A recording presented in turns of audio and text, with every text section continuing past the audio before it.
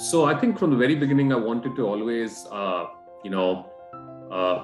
do something that was related to aerospace engineering. It started off as a pilot when I was, I think, 5 or 6 years old.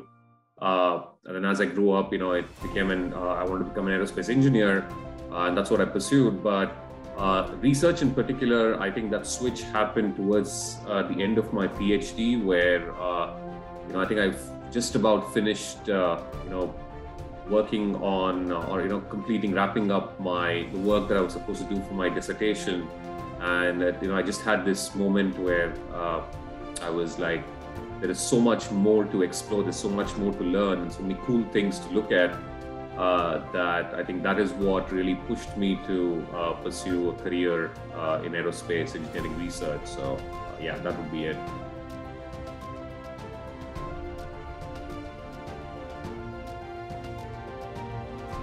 I think just the flight part, how such an intricate system, such a heavy system, can just stay, literally like glide in the air. I think that is what really fascinates me even till today. Whether whenever I'm flying, and I think that is what that's what pulls me towards aerospace, and just like all the intricate systems that go in to make this thing stay up. I think that's the cool part about aerospace engineering that really inspires me till date.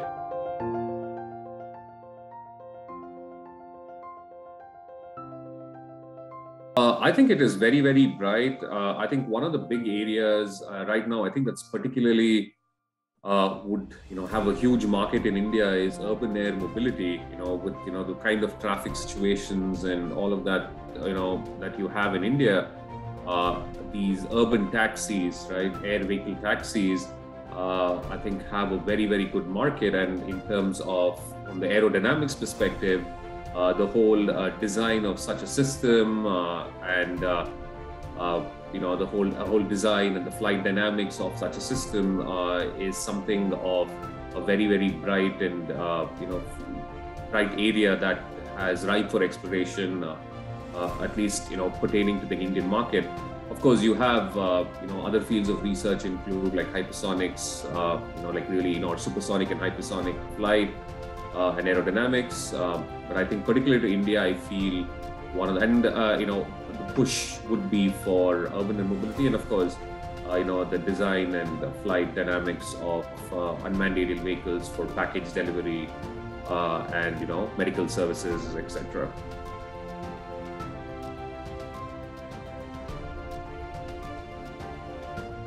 I think it all comes down, on a very general level, it just comes down between, for an engineer, is the how versus for a researcher, it's the why. So as a researcher, I am generally always looking at, from a very fundamental level, why is, the flow, or why are the aerodynamics behaving the way they are, and how is it, and what can you do to improve it, right? So really trying to understand fundamentally, all these complex flows that take place for, aerodynamic bodies, and try and see, how you can predict them, how you can, model them, and, how you can use that to control and make these things a lot more efficient. The engineer side is more on, you've understood the why, and it's more about how you implement these things and make it a reality, right? So it's a lot more applied.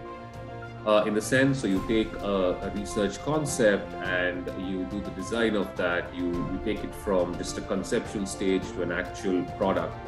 But again, these days, there is always a mixture of both. So in fact, in my research, it's not just research that I do, but in order to be able to get the research results that I need, there's a lot of engineering work that goes into. For example, if I were to set up a test rig, it's all a lot of engineering before actually the research part comes in. So there's always a mix of both, but I think in a more general, like I said, it's more about, for an engineer, it's the how to implement something. For some aerospace research, it's like why is the thing behaving the way it is.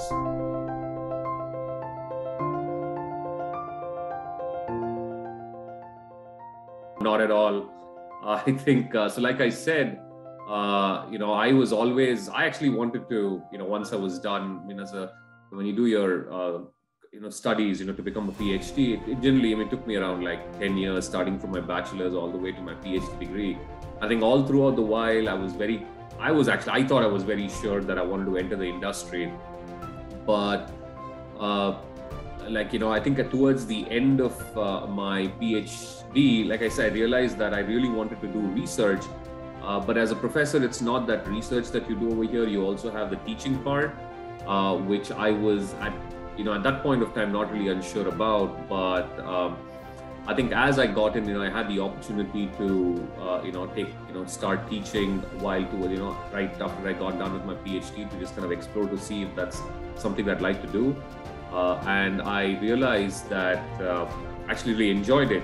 So, and of course, teaching directly relates back to the research that you're doing, right? The more, because research, end of the day, you go back to your fundamental concepts, and in teaching, you teach those fundamental concepts. So I found a very good harmony between teaching and research that was feeding into each other. So my teaching would kind of help me go back to my fundamentals and really understand and look at my research in a different way.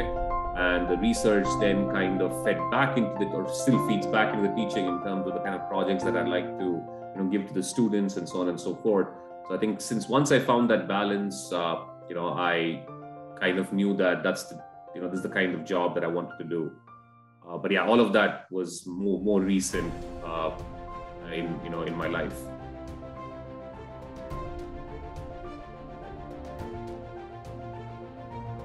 Well, I think, preparation-wise, at least, most of my teaching experience came about, both in my graduate, both my graduate degrees and my master's and my PhD, where I was a teaching assistant. I was a teaching assistant for a few courses. That's where it all started off with. But then I think then later on, I got the opportunity to become, to actually go ahead and, build my own courses and teach my own courses, where I was building the material and, I had the freedom to deliver it the way I wanted. I think that was more on the PhD side, and I think that is what really prepared me. But kind of going back, more on the undergrad side, like I said, I was always interested in the research and, working on cool flight projects. And I think really the seed was really planted when I realized that in order for you to be able to understand or you to be good at what you're doing, or for you to show that you know what you're talking about, I think you have to be a good teacher. Only if you can explain something very well, do you know that you know something, it had a grasp of something very, very well. So I think that's where the seed was planted, probably when I started doing research, because I had to obviously know how to explain things the right way.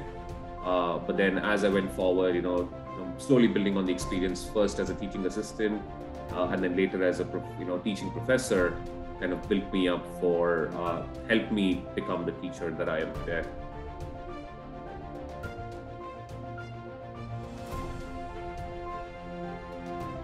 Main advice would be to focus on fundamentals. As long as you're within the Earth's atmosphere, you are mainly governed by Newton's laws. So I think as long as you have a very, very good grasp of physics between 9th to 12th grade physics, you can become an engineer. Because I think that's one of the lessons that I learned, where when I got into my PhD, I literally, there was a point of time where you do complicated research, all of that stuff, but really when you break a research problem down, it always starts with your very, very basic fundamental physics laws, right? For example, like the Newton's 3 laws, that's where it starts off from. Knowing how to draw a free body diagram, all of those things are what really you need to really understand, because all that engineering adds is, different levels of complexities, but when you break a problem down, it all comes down to the fundamentals.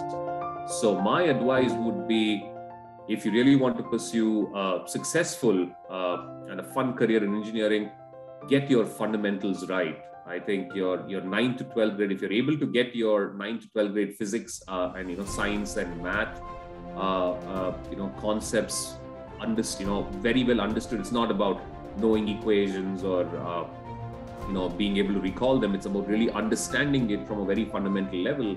and being able to recall, and being able to use it the right way. If you're able to get that, then engineering is a breeze.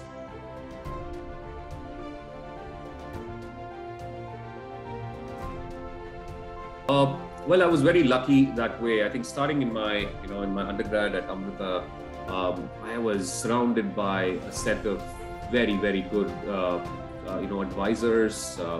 My associate dean at that point of time was now the dean, and I had head of the robotics lab, Josh Freeman.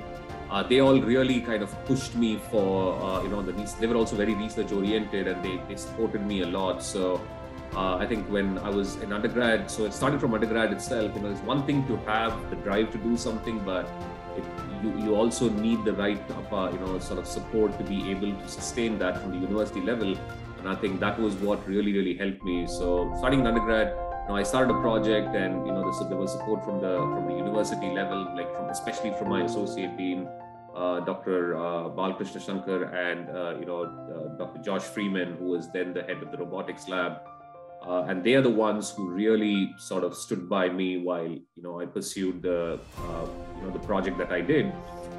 And then, of course, following in both my master's and my PhD degree, you have I was supported, of course, by my advisors, Michael Selig in UIUC and Dr. Ashok Gopal Ratnam at NC State, North Carolina State University, where I did my PhD. And I think that, the reason for me being a professor today is all thanks to Dr. Ashok Gopal Ratnam, because I think he's the one who took me from just trying to, engineer the problem to actually fundamentally understand the problem, that sort of the mentality. And I think that is what really prepared me for, the job that I am doing today.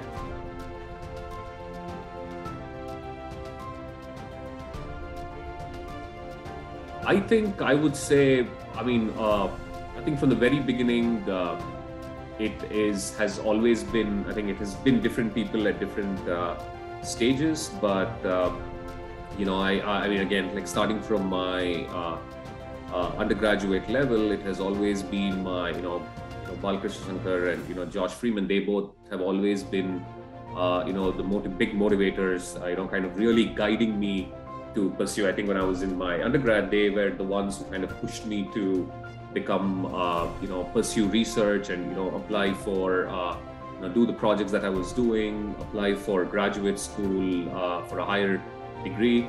Of course, it's one thing to just know that you want to do it versus being pushed and being supported to do something like that. I think they were very big, support systems and inspiration at that stage. And then, of course, in my PhD degree, I think the reason I'm a professor today is all thanks to my PhD advisor, Dr. Gopal Ratnam, who really kind of showed me the right way to do the right path to follow, and the right training that he gave me to become a researcher. I think those are my advisors have really been some of my biggest, have inspired me to pursue what I'm doing today.